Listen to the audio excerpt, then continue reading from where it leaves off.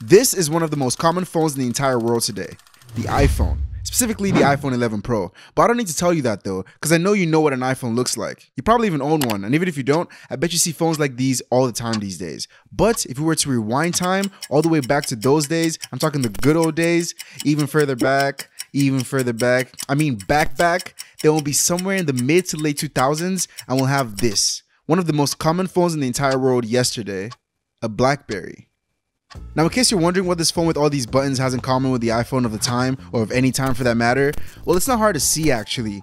We just shouldn't look at the physical phones themselves, but in the way we use them. That's when we see that iPhones and BlackBerries are very similar in core ways. They're almost cousins. Think about it. How do we use iPhones today?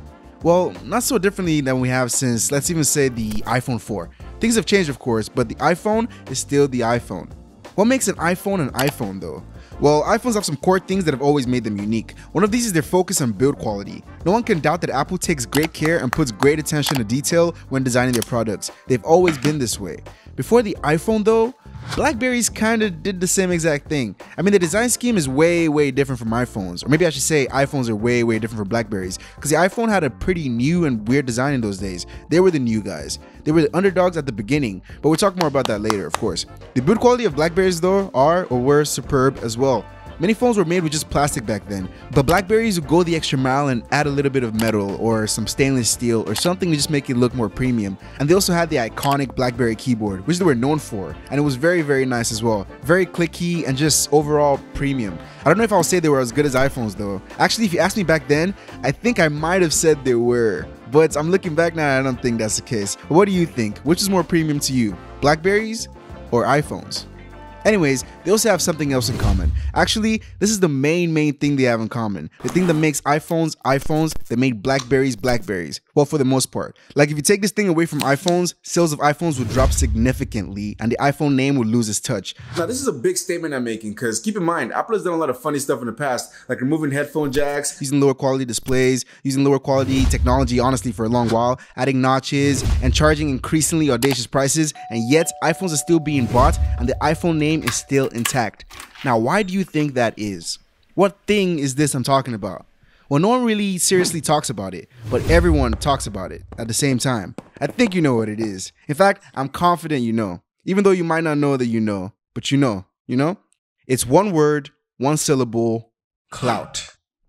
In many places and friend groups, owning an iPhone is just cooler. It always was. So people criticize and say, oh, you're only buying that overpriced iPhone for the Apple logo, and they don't even know how much truth is in that statement. These people don't want iPhones exactly just for the Apple logo though, but they want it for everything the logo represents, both to themselves and the rest of the world. Some would even consider using any other phone like Android because that's basically lower class to them. Now, if you actually look at things, you see that this isn't the case at all, and iPhones aren't objectively better than Androids. In fact, iPhones have a habit of doing some very funny stuff and lagging behind when it comes to technology. Sometimes they're just plainly objectively worse. But what are you gonna be doing? Sending green text? Ugh, no, embarrassing. You want that blue text, and if you don't have it, you're not cool. Well, at least not as cool. Like, you're definitely not part of that exclusive iPhone Apple group, you know? If you rewind time a couple years back though, at least in certain places, and if you wanted to be a part of the cool group, then you'll have to get a BlackBerry. In fact, I know I've kind of been exaggerating this cool factor for iPhones and everything, but back then, where I lived at least, if you didn't have a BlackBerry, you really weren't cool. Like, those were the rules. It wasn't a matter of blue text or green text. No, it was a matter of BBM or not BBM. Now, if you don't know what BBM is, well, I'll tell you. BBM, or the BlackBerry Messenger, was just about the main reason you'd buy a BlackBerry. BBM was BlackBerry. It was the heart of all the clout and the entire brand of BlackBerry, just like with iPhones. It wasn't objectively so special or anything. No, instead, it was very exclusive. Only BlackBerries could use it, and everyone that didn't use it knew they had less clout. They knew they were settling by just using WhatsApp or Facebook to chat. Or maybe they were just smart and just didn't care. But the rest of us did. Exclusivity was working very well for BlackBerries, just like it's working very well for iPhones today. But if you look around, you know that BlackBerries aren't really anywhere to be found these days. They're not really thriving like before. So what happened to them? Well, we stopped using them. Yes, but why did we stop using them? Well, if you know your BlackBerry history, then you know that BBM didn't stay exclusive to BlackBerry forever. At a point, they got released to the App Store and the Google Play Store for Android and iPhone. And that was just about the last thing, the final thing that ended BlackBerry. When you think about it, it kind of seems stupid. Like, why did BlackBerry make that decision, right? It kind of seems dumb on paper. Why would they do that? Well, let's run through the story one more time. Let's go back to when BlackBerries were the smartphones to have. This is around the time iPhones didn't even exist. But then my friend, I don't know if you know him, his name is Steve. My friend Steve decided to give a little presentation. Every once in a while, a revolutionary product comes along that changes everything. In 1984, we introduced the Macintosh. In 2001, we introduced the first iPod. Today, we're introducing 3 revolutionary products of this class. The first one is a widescreen iPod with touch controls.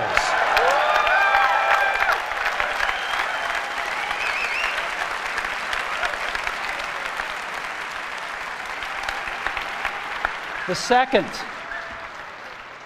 is a revolutionary mobile phone.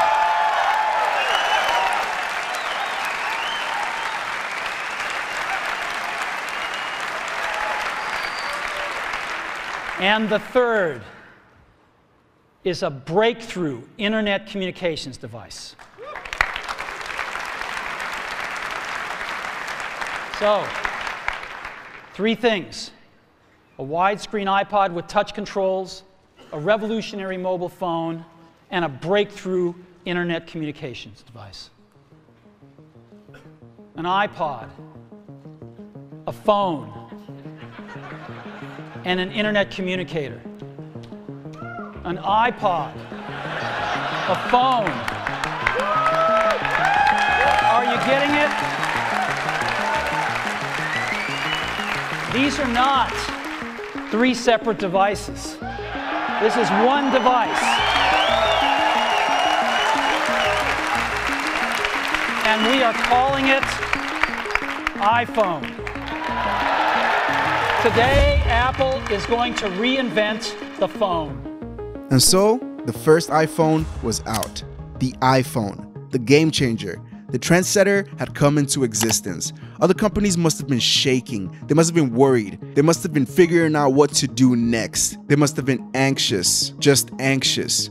Except they actually didn't really give a crap. They basically weren't worried at all. They didn't care really, like almost not at all. In fact, they kind of did the opposite of caring. Look at some of these quotes from executives from big companies. Microsoft CEO at the time said, "There's no chance that the iPhone is going to get any significant market share. No chance." And then Microsoft held a funeral for the iPhone when they launched a new version of Windows Phone a couple years later.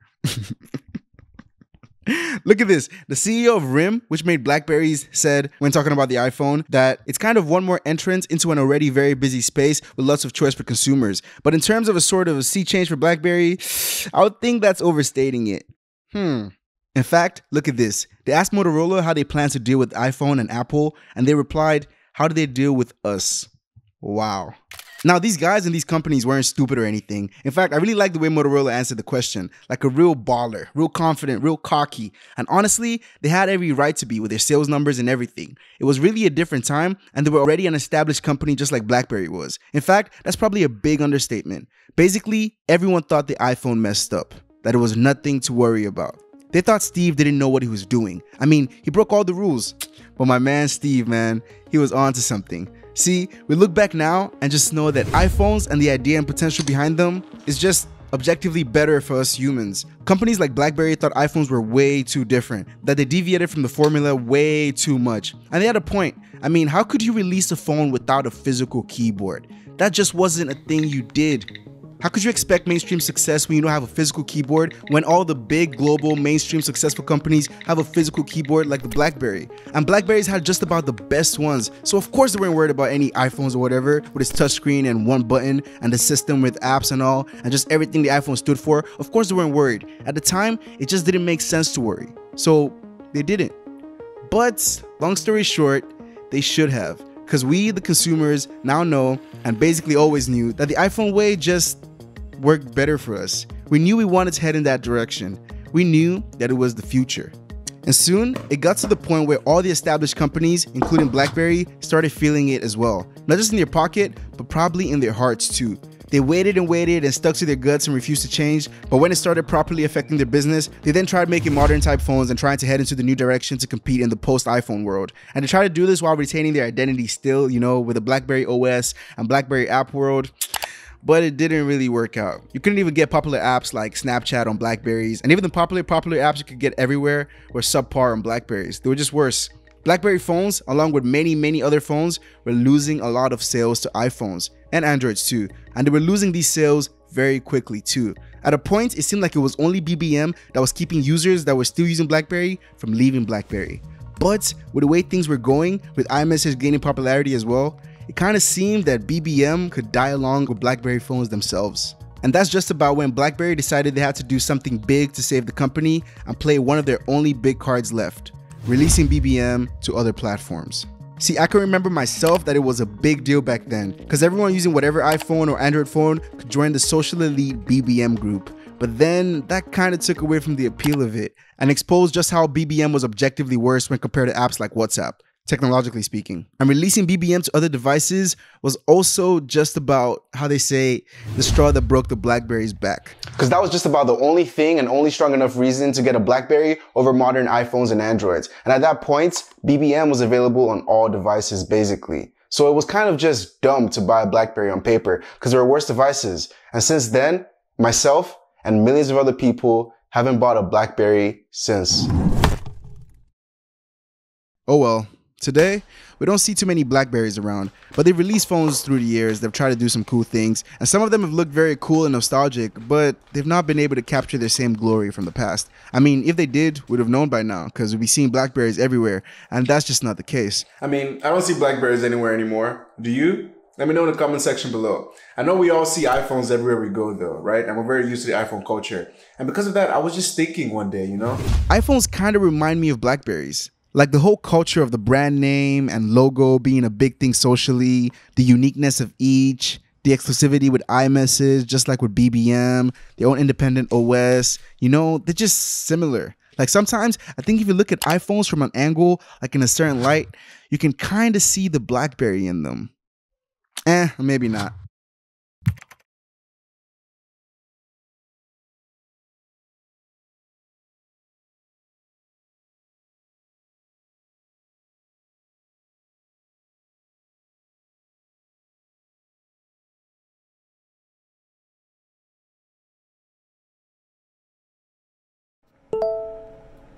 You know it's just a matter of time, right?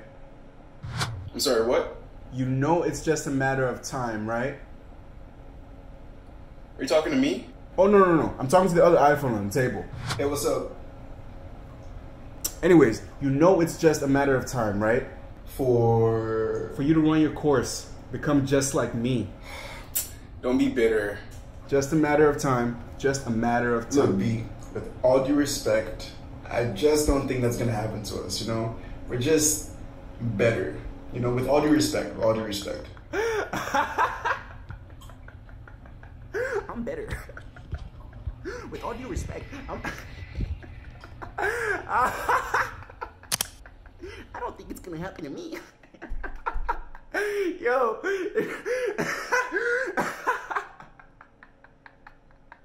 I'm better. Look at me. I'm an iPhone. I'm gonna live forever. Yo, I remember when I said that. I said, yo, stop. I can't breathe. Stop.